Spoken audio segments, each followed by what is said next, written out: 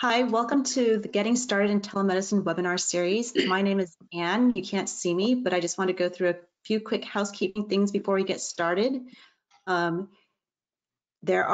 slides are in the handout section in your panel.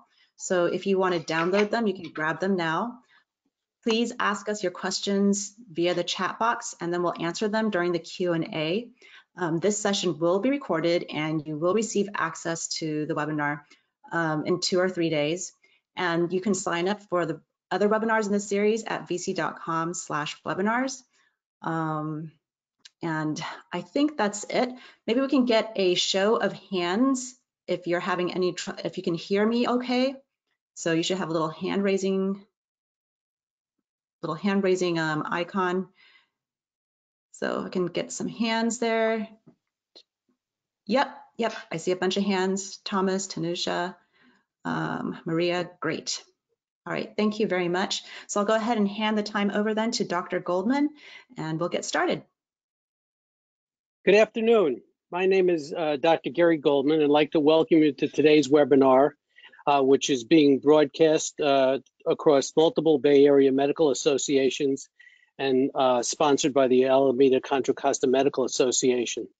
Also included are Napa and Solano and San Mateo and a number of other medical associations. So my name is Dr. Gary Goldman. I'm a council member for the ACCMA. I've also been a practicing anesthesiologist at Alta Bates Medical Center in Berkeley and Oakland, which is a Sutter Health affiliate in the East Bay. And I've been doing that since 1989. I'm also a serial entrepreneur in the digital health space. I've had companies in continuing education, international nursing staffing, and cloud-based health provider, data management, and credentialing platform. I've also been a physician informatics lead for Sutter Health for electronic healthcare record implementation. We use Epic, and I've been doing that for about 8 years. I'm also currently the founder and CEO of Global Health Impact Network. We're a clinician-driven collaborative network of clinical and digital health communities, and we're focused on the ecosystem of digital health innovation. And our vision, and we feel it's imperative that clinicians play an active role in what we believe is the precipice of this ongoing digital health revolution, which is certainly now being accelerated with the recent pandemic. Talk a little bit about the ACCMA. The ACCMA is a professional association of physicians who are committed to addressing health issues to concern to patients and doctors in the East Bay. ACCMA provides a forum for physicians to come together to improve public health and the quality of patient practice of medicine and patients' access to care. This event is just one example among hundreds of activities that the ACCMA engages in annually to help physicians. These activities include political and public policy advocacy, things like holding local meetings with elected officials on healthcare legislation, regulatory compliance, things like ensuring network advocacy for covered California plans and helping members comply with Medicare reporting programs, practice management assistance, things like presenting ongoing seminars and webinars like this one on practice management topics, and helping members with reimbursement challenges. This webinar is the fourth in the series of 6, Getting Started in Telemedicine. We're going to be talking about patient-centered care with Dr. Michael Harper, which will be introduced by Dr. Chetapalli in a moment, and Michael's the CMO of WellConnect. The ACCMA is providing a quick guide to help physicians swiftly ramp up their telemedicine capabilities from technology to practice implementation to coding.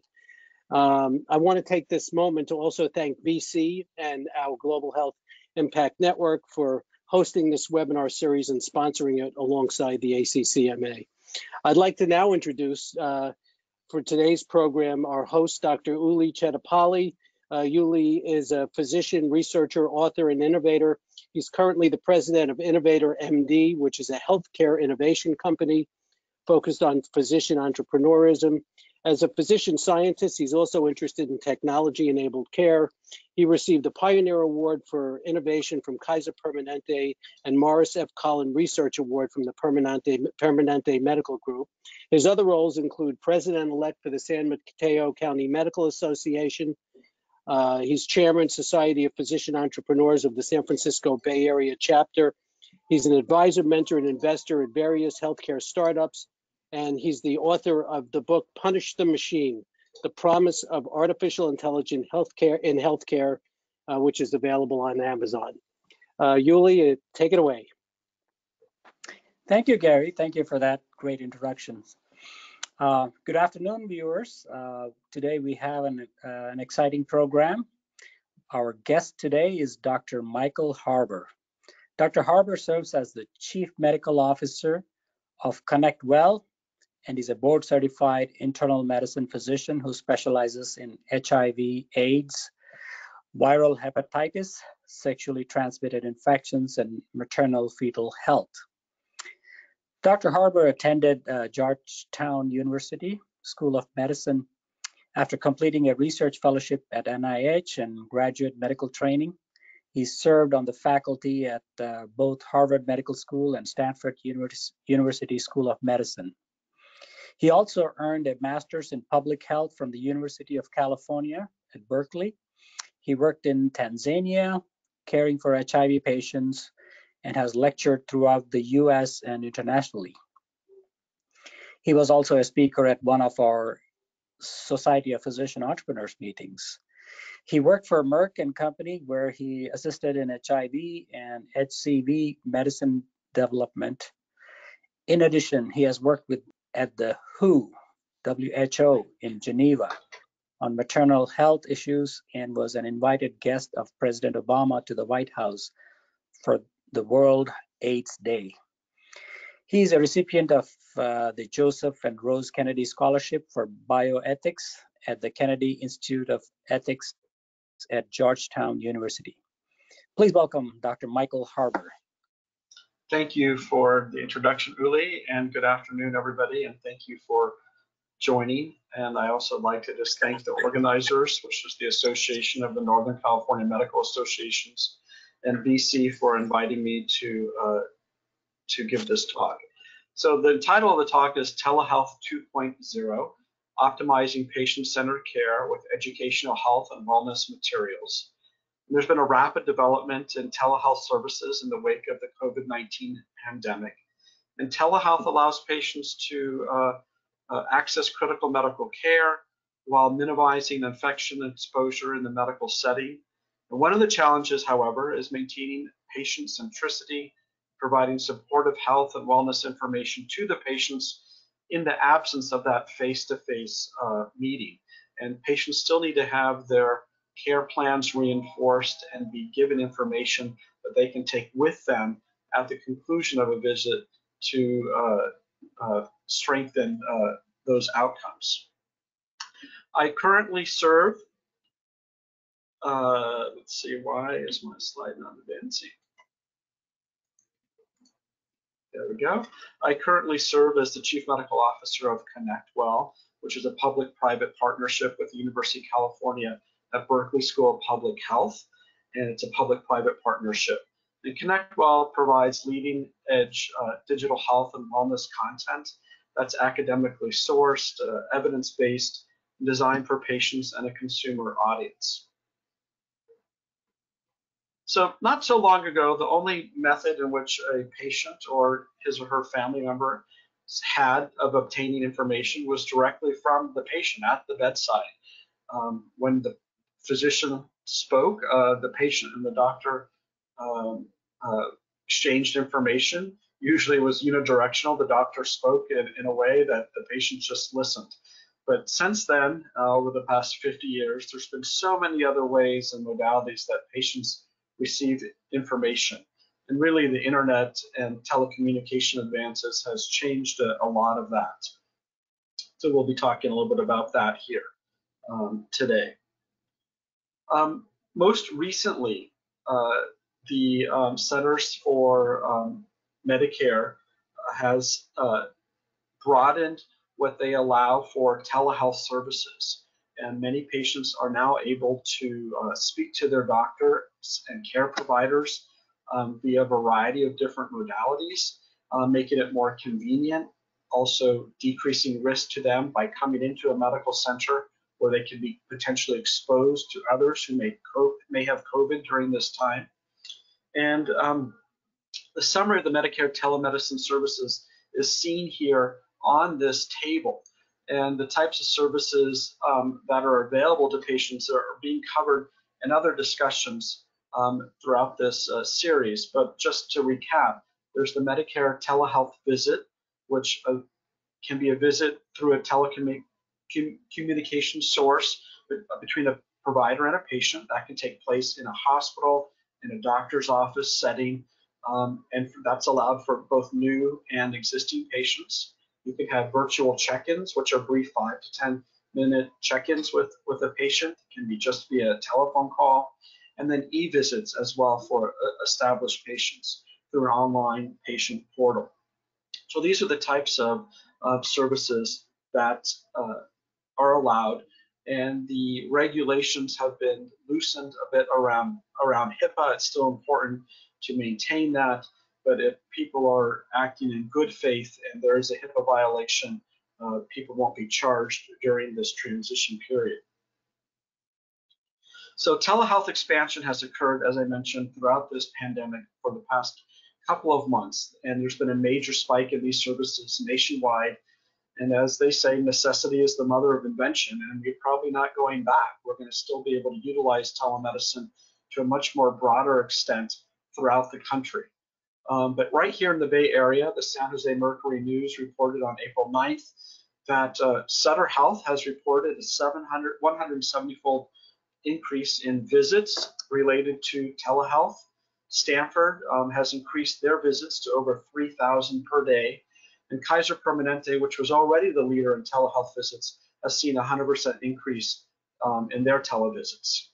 A major national telemedicine provider has reported a 257% increase in usage nationwide of telemedicine within hospitals, and also a 700% increase just in Washington state alone. So as anytime you rapidly scale up services, you have to consider quality control mechanisms and maintaining quality. This is paramount in no matter what industry you are in. And optimizing baseline primary health and wellness is an important factor in risk mitigation of COVID-19 sequelae. So the better health one is in their primary health, the least likely they will be to succumb to bad effects of COVID. So this is an article that appeared in the New England Journal of Medicine in the fall of 2017. And I included it because many of the things mentioned in it still ring true today. So how physicians use telemedicine and how patients benefit. So clinicians have been using telemedicine tools for quite some time. They communicate from clinician to clinician through email, video, telephone, or both. And a number of services have utilized these telemedicine services: dermatology, radiology, surgical care monitoring, ICU and trauma care.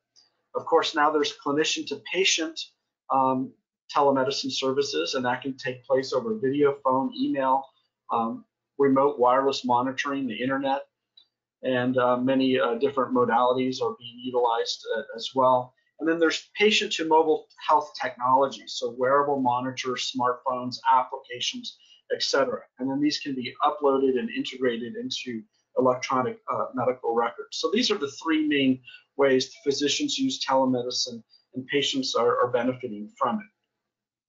That same article in the New England Journal of Medicine made 10 recommendations for continued telehealth research. And they're listed here, but I'm going to just concentrate on today on the last one, which is the patient engagement and patient-physician relationship. It's very important that patients still sense that relationship during a telehealth visit, because ideally all visits would be done in person if at all possible, but there are many issues that make access and affordability and convenience difficult for many patients depending upon where they live, what it is they do for a living, their ability to get off from work, etc., their home and life situation. So telehealth has really filled a great need, but we do need to keep in mind the special relationship that a provider and patient has. So many of the traditional care services that have been available in telehealth included cough and cold, allergies, diarrhea, headache, rash, UTI, single episode encounters that often didn't need much follow-up. A particular prescription or a particular course of therapy may be sufficient to deal with it. But now we've seen much more chronic care management. So we can see routine follow-up and checkups being done via telehealth, and now chronic care management such as diabetes, cardiovascular disease, and even HIV management, which many people consider somewhat difficult. But in my own practice over the past 2 months, we have transitioned to telehealth services. And for those patients that have already established relationships with me, it's worked out very well. Patients have been extremely thankful about not having to come to a medical center, or they're very anxious about getting therapy. But in addition, I've taken on new patients as well. So patients whom I've never seen, who are newly diagnosed with HIV, they still appreciate the fact that they have expert advice to them, but again, they're not worried about coming into a medical facility during this time. Other specialties include physical and occupational therapy, psychiatric care and counseling such as depression, anxiety, substance use, and then the remote wearable evaluation and management, so making changes in one's meds for atrial fibrillation and et cetera. So these are all being conducted via telehealth. So we have a lot of chronic medical conditions in the United States. Many people live with chronic medical conditions. The CDC states that 70% of chronic diseases and their associated costs are related to unhealthy lifestyle practices. And 60% of Americans are living with at least one chronic care condition, and 42% of Americans are living with 2 or more chronic health conditions. So having all of these lifestyle associated diseases, if you will, really makes telehealth a very convenient and appropriate way to check in on patients, to encourage them to make the changes that they need, to evaluate their responsiveness to medications and treatment plans, and to follow up with materials to enforce those treatment plans. So again, we have a lot of chronic medical conditions in this country, and being able to address these needs in a variety of ways, including telehealth, is very important.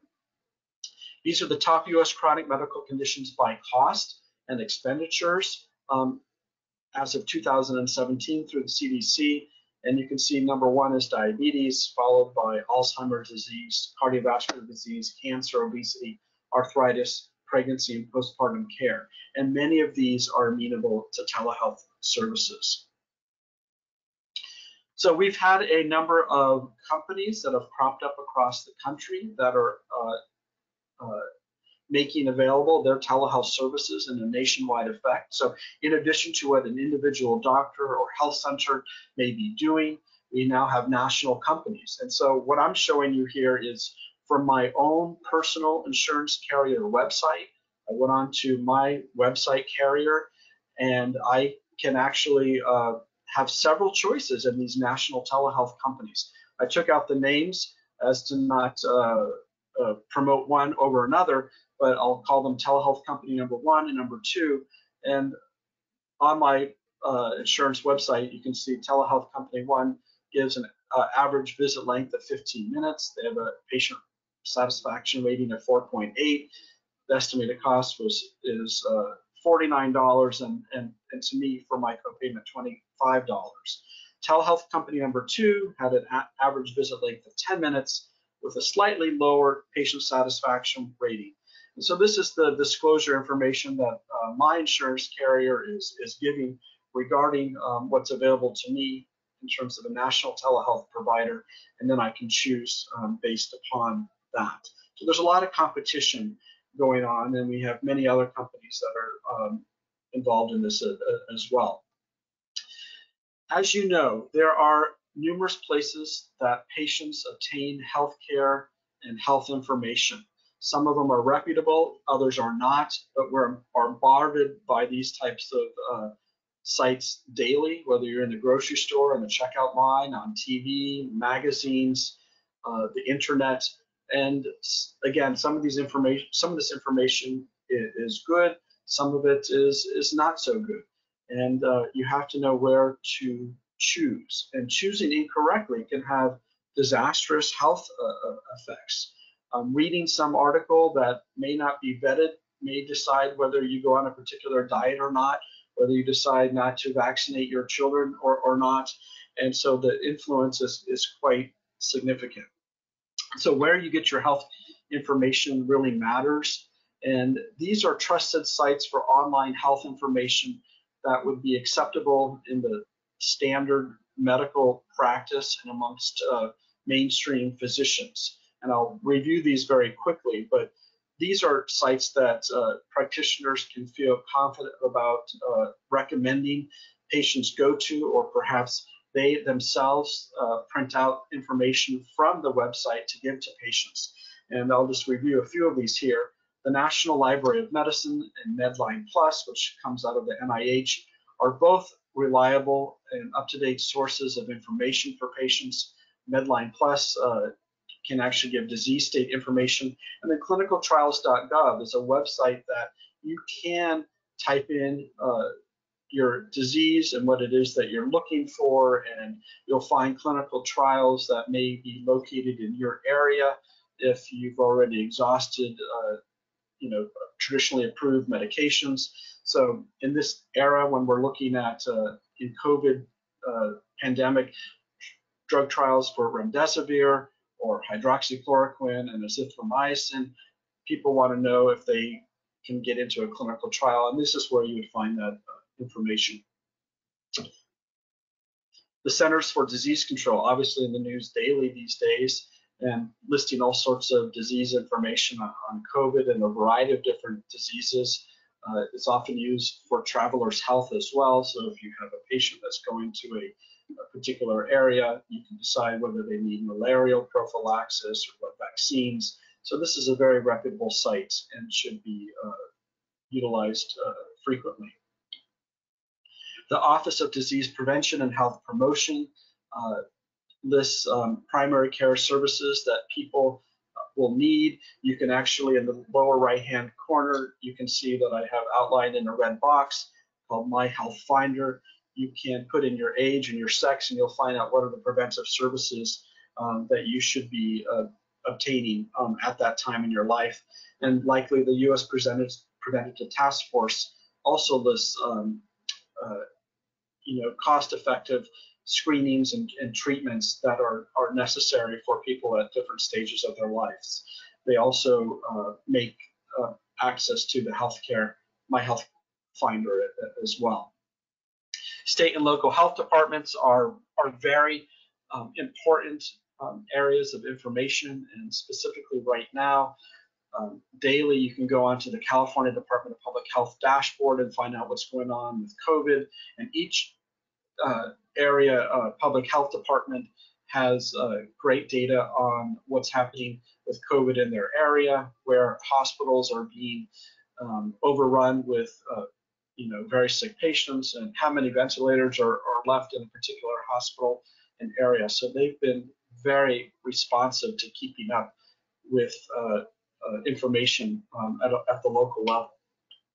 Respected organizations is another place that practitioners can access for information to disseminate to your patients, such as the American Diabetes Association, American Heart Association, and the universities and medical schools as well is another source of information.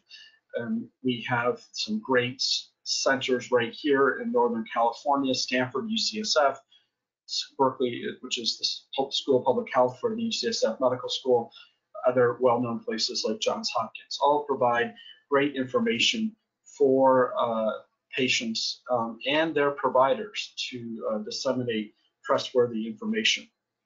Medical societies and associations, such as our local chapters of the medical associations that are sponsoring this.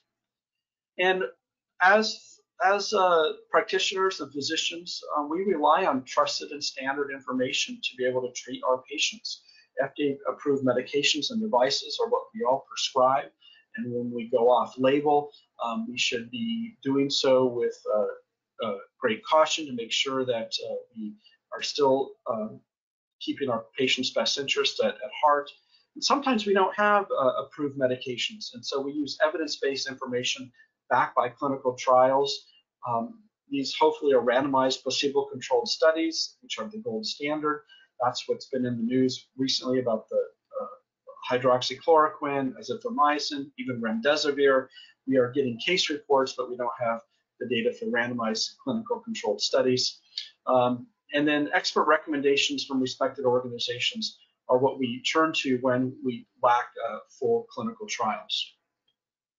So, you know, I put this slide here to remind me that patients will look up health information all the time. And I'm sure all of you have had patients, and I'm sure yourselves have gone to the internet to look up health information on any particular topic.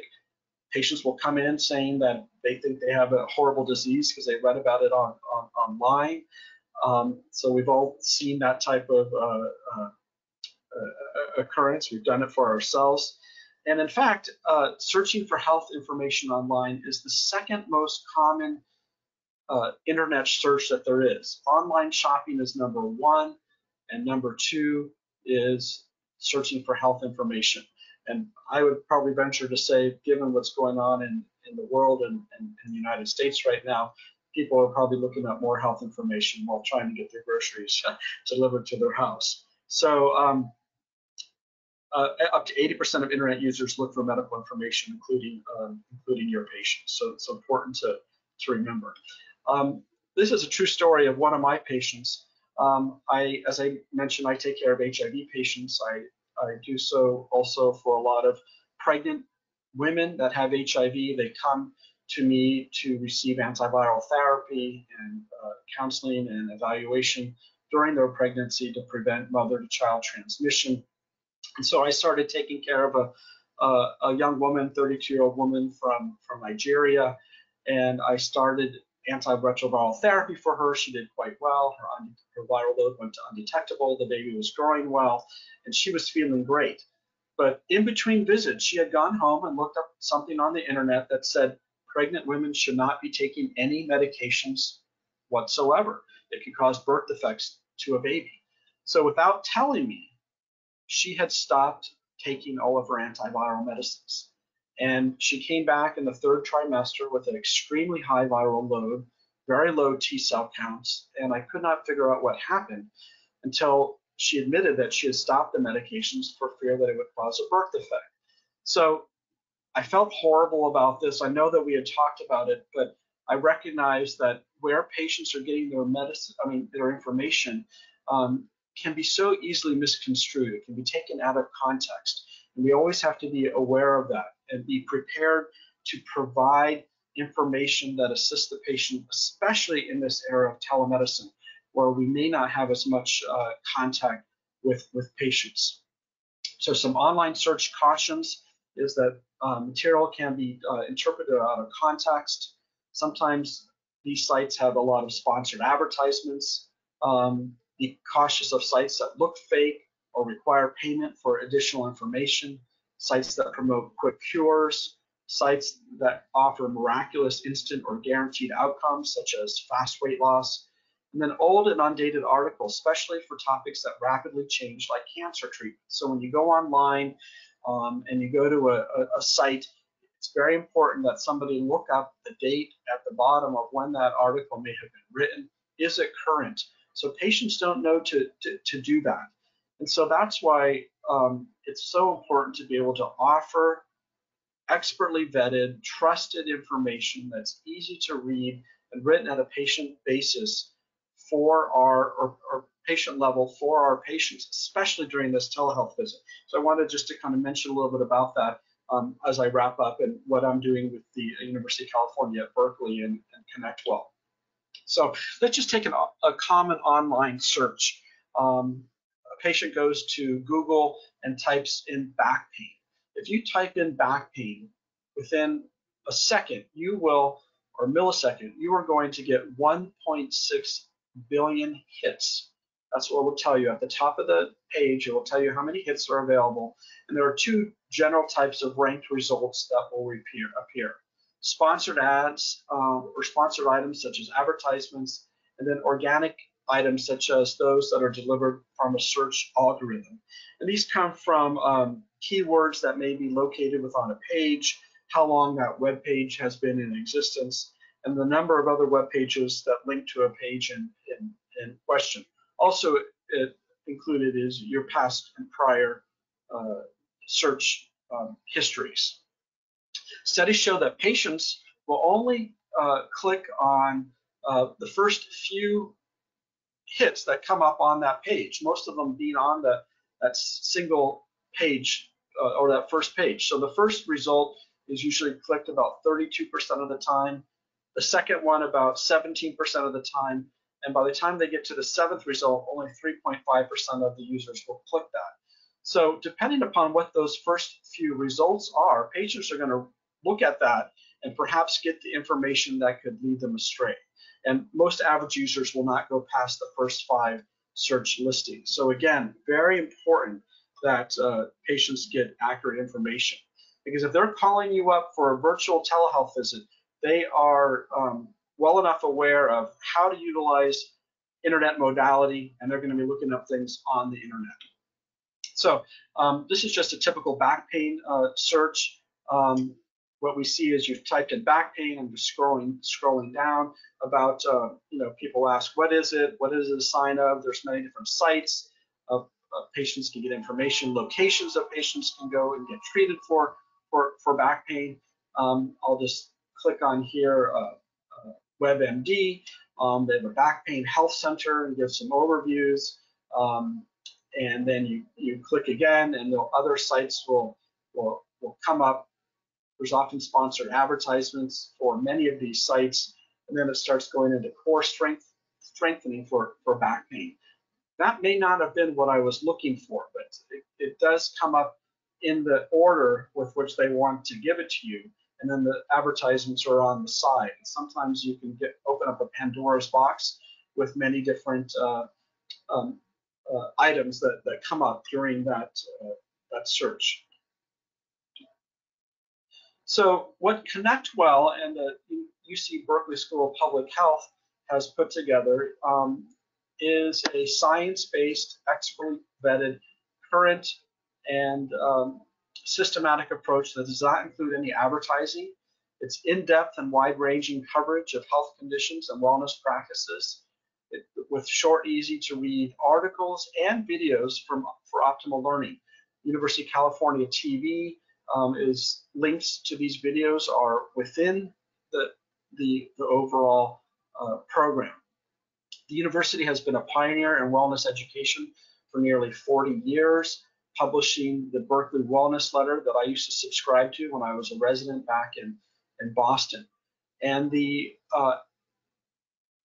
components of this educational program are divided into 3 parts. There's a health and wellness digital library, which is essentially all the disease states that you might be looking for information about. Then there are wellness initiatives, which include the behavioral things that one may want to do once they've been diagnosed with a particular disorder. So eating healthy, staying active, managing your weight, musculoskeletal health, maternal health, healthy travel, better sleep, happiness and resilience, and managing stress. There are new therapeutic areas that are interventions that are being developed as well. And then the last component is on nutrition and healthy eating and recipes that allow you to do that. So I'm going to just show you a small demonstration. I'm going to click on this demonstration here, and it takes you to the ConnectWell site through UC Berkeley. And as I mentioned, it's divided into 3 parts: Health and Wellness Library, Wellness Initiatives, and Healthy Recipe Collections and Nutrition. And there is a type of search toolbox that somebody can type in back pain, just as they did here on Google, and back pain will come up. And so you can actually click on that automated populated word, or you can go to one of the icons here that are listed here for many of the different disorders. So we'll click on back pain and spine conditions. And then what you get are a listing of 45 articles, beginning with the most basic article on the anatomy of back pain, what it is, how the spine's put together, basic information. You can view that article. And then as part of a telehealth visit, you can actually send somebody this link as part of their care plan. They can actually then print it, or in the office you can print this out and give them information. This is easy to read with a 6th to 9th grade reading level that we're geared for, mostly 6th grade, but sometimes the technical terms, which are always explained, bring up the reading level to about 9th grade. There are related articles that you could read in succession, and then you can go back and look at other information as well.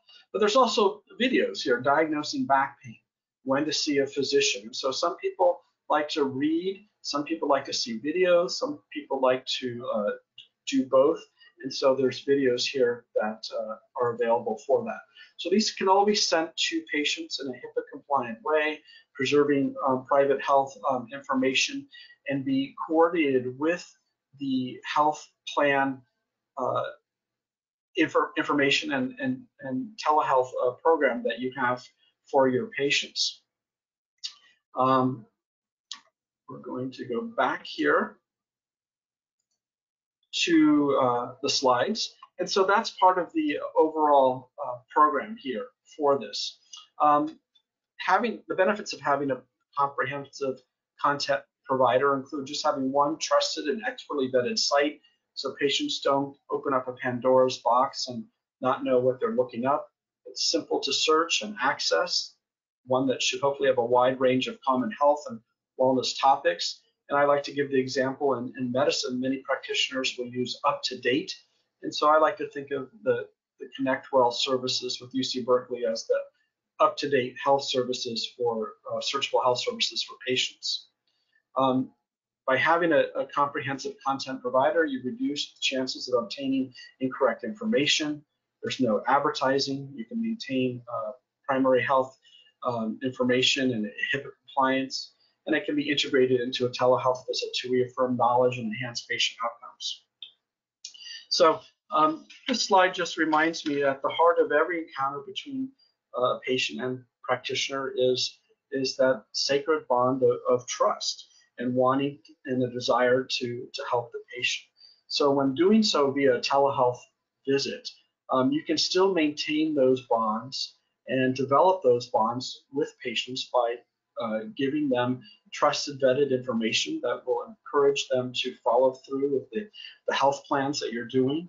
Not all telehealth providers are doing this. And I think, as I mentioned for telehealth 2.0, that I think we should start expecting this. We should, of telehealth providers and of ourselves, to help formulate care plans, bring patients to the results that they want so that they can achieve their goals. So thank you very much. Here's my contact information. My email is there should you wish to further contact me about how you might take advantage of some of this information or other information. And I'll open it up to any questions that people may have. Thank you, Michael. That was very informative and comprehensive. I'm sure our viewers are excited to ask you questions. In fact, we do have several questions that are popping up on the screen here. So great. I'm going to go through some of these, and I'll try to kind of condense them into a bite-sized question. The first question is coming from B. Yoshi. The question is, how do you do a sensitive issue exam? For example, how can you do a pelvic or a private part exam, especially if the provider is a male and the patient is a female? Sure. So obviously, doing portions of a physical exam are one of the things that are difficult to do in a telehealth visit. Obtaining a culture, for example, if you think somebody may have a sexually transmitted disease, is not going to be possible virtually. But certainly a guided exam with a cell phone can demonstrate herpes, scabies, a variety of other things that could be genitally related, hemorrhoids. I've seen videos online of experts who know how to conduct virtual physical exams helping the patient use their cell phone and manipulating the cell phone to show them the back of their throat, rashes, other parts of their body. It's also very important to have a HIPAA compliant source so that none of those videos are hacked and taken out of the wrong context. So again, if it's something that you're going to need a culture for, an IND, some type of procedure, you're not going to be able to do that. But many other things can be done through these new modalities. Thank you. Our next question comes from Israel. The question is, can we use telemedicine for consultations with a specialist? So bring in the specialist while you're seeing the patient, or for example, for a tumor board or something like that? Absolutely. So I've seen this done on a number of occasions. So there is a service that I used to participate in called Echo Health, where I was helping to treat patients with hepatitis C, and we had a multi-specialty Zoom call, if you will, that included a social worker, a pharmacist, a psychiatrist, a hepatologist, the person's primary care doctor. And because this person lived in a rural area, wasn't able to come in and see a doctor easily, everybody was on this consultative call together. And the Hep C specialist happened to be in Texas, and the rest of the care team was in another area, and it worked out very well. So this is a great way for patients who live far away from medical centers to receive that type of excellent consultative care. Great, thank you. The next question comes from Deborah. What is your suggestions for dealing with a patient who is from the senior population where they may not be tech savvy with using the apps and the cell phones? Yeah, so that's a really good question. Certainly, a regular phone or regular cell phone could just give a regular telephone visit.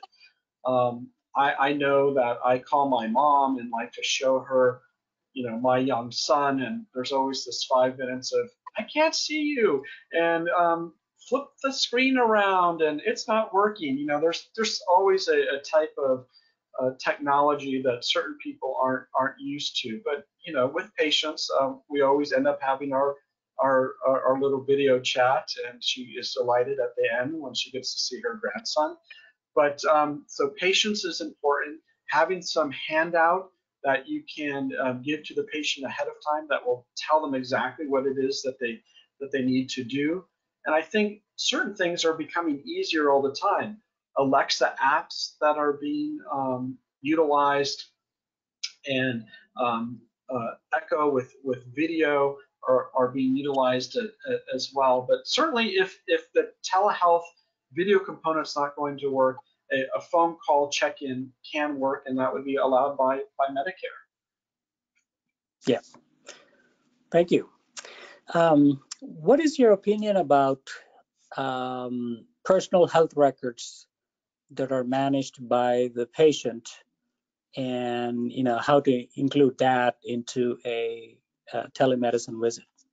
Yeah, so that's always a difficult situation when some of the national telehealth companies are having a one-off meeting with a patient, and maybe they've called up for a sore throat, and they may not have all the history, maybe because the patient can't recall all of their history.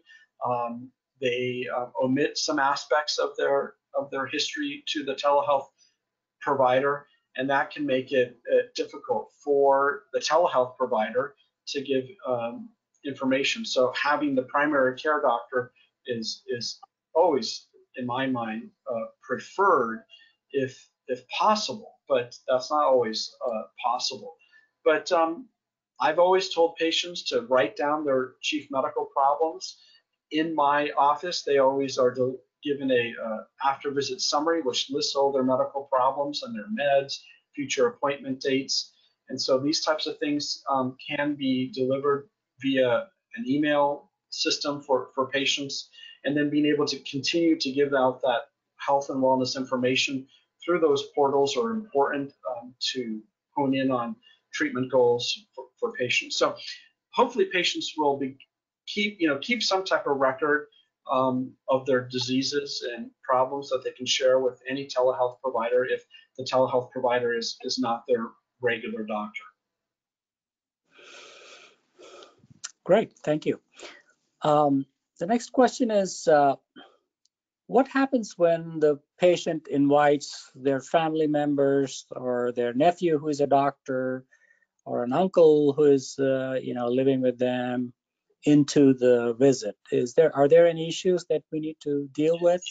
Yeah, so I think as long as there's consent, I don't see it as being any different than when a family member brings any patient into a visit. Sometimes you need somebody there to remember what the issues are that the patient discussed. Whenever I conduct a telehealth visit, I always ask that the patient have a pen and paper there to write down some of the things that I'm saying, and I will then try to email them supportive information and health and wellness information that, again, emphasize what it is that we discussed. Good. Thank you. The next question is about, are there any HIPAA or legal issues when it comes to, a sensitive exam, say, that we need to consider? So I can imagine the premise for this question would be like in a male gynecologist doing a female pelvic exam on a patient. You usually have a chaperone there present in the room to always kind of maintain a level of privacy and also well-being for the patient, but also for medical legal reasons, so that there's not a he said, she said type of encounter. This is beyond my level of experience, but I do see that this is one of the issues that was outlined in that New England Journal of Medicine that needs to have further research, and there perhaps has been research done on it. Some of the medical insurance malpractice companies that are insuring doctors may have guidelines on this. I just haven't come across that yet, so I don't want to answer without having had the experience. Yes. How do you do, Jennifer asks, how do you do e-prescriptions? Are there any specific sites you recommend, or? Yeah, so, where I practice, we use Epic electronic medical record system. So it has a built-in electronic medical record system and being able to prescribe. It also includes the components for being able to prescribe scheduled drugs with a the two source authentication. So whenever I prescribe a narcotic, I get not only do I do it through the website and have to put in a code, then I get an automatic text from a vendor that authenticates my my prescription. So it just depends upon your center and what it is that you're using, and the software EMR system and interoperability issues. So again, it would just depend upon what's available for a particular vendor. Mhm. What are your thoughts on UpToDate for patients? You know, there are patient information pages. Yeah, so I really like UpToDate for medical doctors. As you know, it's very complex. Sometimes it's very esoteric. It can take a long time to go through it as a doctor. I have looked at all the different companies that put out information for patients. I really happen to like the ConnectWell product the best. Of course, I'm very biased, being the Chief Medical Officer of ConnectWell and also a graduate of UC Berkeley School of Public Health, and having started subscribing to the Health and Wellness newsletter 30 years ago when I was a resident in Boston. So I'm probably the most biased person out there in terms of wanting to utilize, Berkeley School of Medicine. But I do know that there's other providers out there as well. What I do like about the ConnectWell is that there is an API behind everything, which allows it to be integrated into electronic medical records, links to be sent to patients. So that's not available to all in all different companies. So that's why I really like the electronic format of the Berkeley program. Good, good. Sherry asks if a primary care physician, is interested in transitioning into telemedicine. Is it advisable to join a telemedicine group? I know you may not have covered this in your talk, but do you have any suggestions on going with just a primary telemedicine group and joining them? Sure. So it depends upon whether Sherry's looking to be employed by a telehealth company or continuing in her existing practice and then integrating telehealth services into your existing practice. So I know that certain telehealth companies are looking for full-time doctors. They don't want part-time moonlighters just doing a little here and there. They want to standardize all of their employees, and I think that's a nice thing. So certainly there are nationwide companies that are looking for employees, so Sherry could apply to those.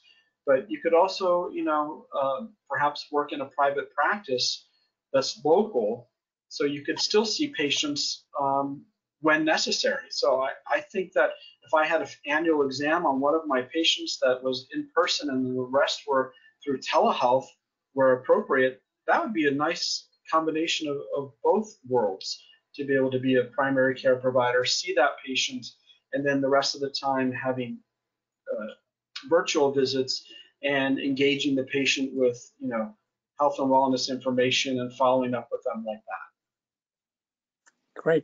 Great. Thank you very much. I guess we are coming to an end to our program, but one last question. Do you think providing health and wellness information, during televisits, would that become a standard of practice in the future? Or is it now? I would hope so, because I think it's too easy in order to just see a patient and be one and done. Again, as I mentioned in my talk, that 70% of our chronic medical conditions are related to lifestyle practices, and 60% of people have at least one chronic medical condition related to a lifestyle issue, and 42% have two or more. So getting to the lifestyle issues is important, and I think this has all been really honed in during COVID. We know that if patients are controlling their diabetes and their weight and their general health, they're able to do better should they unfortunately become infected. We know that patients who are dying and having severe morbidity and mortality are those that are quite ill with underlying conditions, and those underlying conditions include all of those lifestyle diseases. So I'm hoping that if we're going to transition to telehealth, that we should have quality metrics and process implemented, and that would include covering all the telehealth, covering all the health and wellness components and primary care components that are necessary. So having a vendor that can support that would be important. Thank you. Well, that brings us to a close here. Thank you very much to everyone who has tuned in to this program. And there's a quick reminder that you can join us on Monday, same time, 12:30 to 1:30, for our next program in our series. We'll be discussing legal considerations with HIPAA expert David Ginsberg and healthcare data security attorney Alan Briskin. And thank you very much, Dr. Harbour, for joining us and giving your valuable advice and information. Thank you. And thank you. I appreciate it. And I'd like to thank Michael and Yuli for participating in this webinar series. Thank you, Gary. Thank you for the opportunity. Sure. Goodbye All now. right. Goodbye. Bye.